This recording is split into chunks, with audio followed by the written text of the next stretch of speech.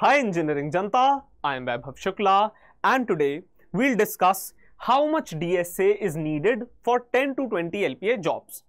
Now a lot of students might be confused that this is not a small bracket that I am giving. This bracket is not a small bracket, it is actually a huge chunk. But I'll give you realistic steps, realistic topics, how to cover them, and I'll answer your most frequently asked questions because I have got a lot of queries for the same. So today, in today's video, I'll solve it out, and this would be your last video for this topic that you will watch, because here I will try my level best that not to provide you any boasting or hype. Rather than that, I'll straight away stick to the reality that is relevant. Fine. Now, before I proceed, you can go ahead and follow me on Instagram on the handle Shuklaji Speaks, because at this handle you can directly connect to me, directly you can ping me your queries and I'll answer you there. Fine. Now, let's straight away dive in deep and let's understand what exactly do you need to study. So, topics that build foundation are these, and if you want, take a register, take a pen, start jotting it down. Arrays and hashing, you have to cover in this order only. Fine. Then stacks, then linked lists. Then for trees and recursion, I generally preferred doing trees first and then moving to the recursion, because they are intertwined concepts, but you can change this order according to your convenience. Rest should be the same. Start from arrays, alongside that study hashing as well as hash maps. Find structures like hash maps. Then go ahead, do stacks, do linked list, trees, recursion, everything followed in this order. And once you start learning these, first thing you should be very careful about is concept learning. Fine. First of all, you should learn about the concept, the core concept of any array or any stack or linked list, anything. Whatever you are studying, learn the fundamental core concept. Then, second thing is solve easy questions. Do not straight away dive into hard questions. Fine. Third, reiterate to solve tough questions. Fine. Now what does this mean? I'll explain you what I'm saying. When you're solving arrays and hashing problems, for example, you studied arrays, you're solving arrays problems, do not straight away dive into the medium or hard level problems. Don't do that mistake. What you should do is learn the concept, solve the easy question, move to the next concept. For example, arrays and hashing, solve all the easy questions. Fine. I'll tell you how to solve it, don't worry, but most of the easy questions and one medium question you can pick max, not more than that. Then move to another topic which is like stacks. You move here, then linked list, then trees, then recursion. You've completed this. Once you've completed this, then reiterate, start from arrays again, start solving medium questions. Fine. Start solving tough questions, but not immediately. I would suggest you first solve medium questions in the second iteration, and this bunch is done for you. Once this bunch is done, go ahead. These are the advanced topics: graphs, strings, two pointers, and dynamic programming. In this 1D as well as 2D, both dynamic programmings you should go ahead and do. But when you're practicing this, again the same order: easy problem, then medium problems, then hard problems. Fine. But in this easy, medium, hard procedure, you do easy problems. Again, first of all, you do easy problems for all of them, then you go to the medium. Again, you do all the problems, medium problems for all these topics, then hard problems in the similar manner that I told you earlier. Then this bunch would be complete for you. Once this bunch is complete, two things that you should focus more upon is, one is binary search. Fine. When you find time after this, solve questions for binary search and for sliding window protocol. However, let me tell you, why am I writing them and not I have mentioned them in PPT in printed format? The reason is, for 10 to 20 LPA, you can skip sliding window protocol, number one. Usually it is not asked. 1 in a million case where somebody can ask, and if that's 1 in a million case, we can't cater to exceptions. As simple as that. But Binary search, this is often asked. So what I would suggest is you go through binary search once you're done with this bunch as well. Then what you should do is, you did easy medium problems here, fine. So it is easy problems, then medium problems, fine, and then bunch complete, fine. Then bunch is complete. I'm not telling you to do hard questions initially. Then move to next bunch. Write this out. This will help you. Move to next bunch. What is next bunch? This is the bunch 2. Fine. This is bunch 1. So bunch 1 is done here. Move to next bunch. Bunch 2 should be done in similar manner. Same manner. Easy and medium problems. Once this is done, I told you in bunch 2, binary search also is included in bunch 2 only. Do not include this. This is a side topic. You can write it out for your reference if you want to, but these are super important. Now, once you are through with them, easy medium problems only, not hard problems. Fine. So I would write it like this. Bunch 2 complete. Fine. Once bunch 2 is complete, what you need to do is hard problems of bunch 1. Fine. Hard problems of bunch 1. So here hard problems bunch 1.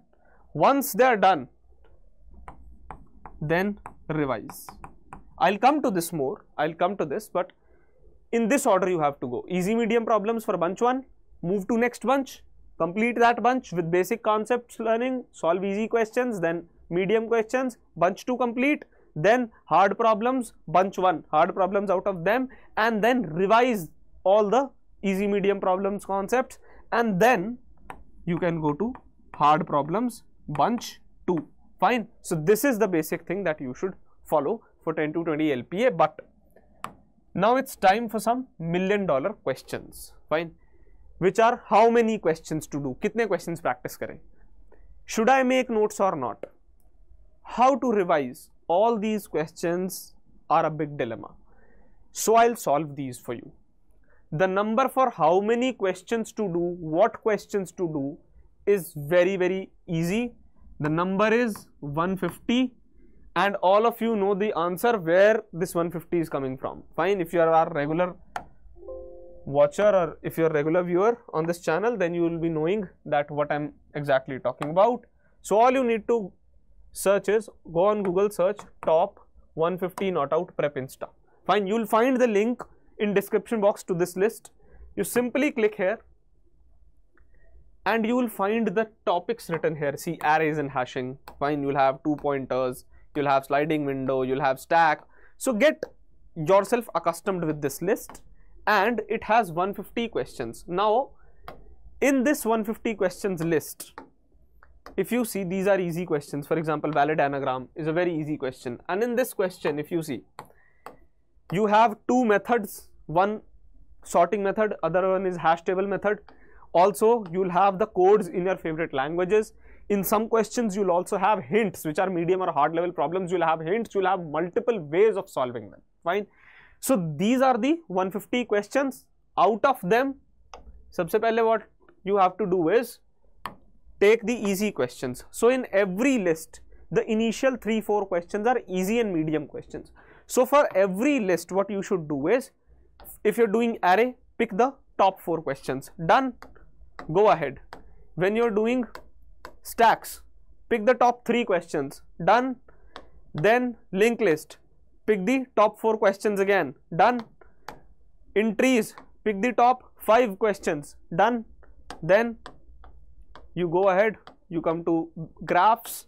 Here also, top 4-5 questions. Done.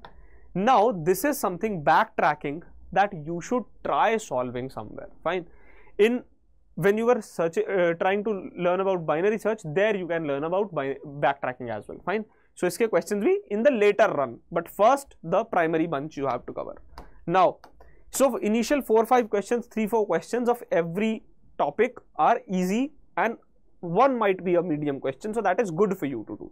So in the first iteration, just keep on doing 4, 4, 3, 3, 4, 4 questions from every topic. So start from here, start from arrays, fine, complete 3 questions, complete 4 questions, then from stacks do it, then from linked list do it, from trees, from math and geometry, backtracking, graphs, priority queues, heaps, fine, and then comes advanced graph, and then 1D dynamic and 2D dynamic programming. Then you have greedy problems, you have intervals, you have bit manipulations. Now I am telling you things for 10 to 20 LPA. So a lot of things I have not written here, but if somebody wants to exceed himself from 10 to 20 LPA, do the 150 problems. If you know these 150 problems at the back of your hand, any company in this world you can clear. Very recently a student, and she wrote us an email, I can show that email, fine. She wrote us an email that in her TCS interview, for the prime profile she got the interview call, she got 2 exact questions from this top 150 not out list. To that extent, this is helpful. Product based companies, Netflix, Google, Uber, Amazon, I have personally known people who have done these 150 questions and went there. I myself did these 150 questions, worked in a product based company. I have n number of examples for this. So this is tried and tested list for this result, fine, and that is why I am telling you. Here you can also write backtracking, fine, that would help you out. So I am writing this backtracking here itself.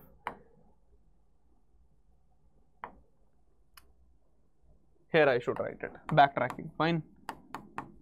So you can do this backtracking as well. And in graphs, first the basic graphs, then advanced graphs, as simple as that, fine. Once you've done this, then you know that 150 not out list. So this top 150 not out prep insta, that you have to search, and once you search this, your job is done. Believe me, agar ye list kar li, there is no company which you cannot crack. No company. You can crack every company in this world, fine. Strangely, you will find that even best of the companies are asking medium problems of this list, not very hard problems. Very rarely they'll go for hard problems. Now, should you make notes? Yes, you should. The questions that you feel were tough, write those things down.